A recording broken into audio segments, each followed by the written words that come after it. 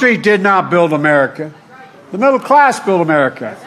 When I started saying this years ago, the press looked at me. I don't understand a word you just said. Like I was nuts, but guess what? I may be nuts, but I'm right. Not only did the middle class build America, you built the middle class. That's a fact. Labor unions built the middle class. My predecessor, who's seeking office again, promised Infrastructure Week every week in the 4 years he was president. And he never built a damn thing. Exactly. You know it.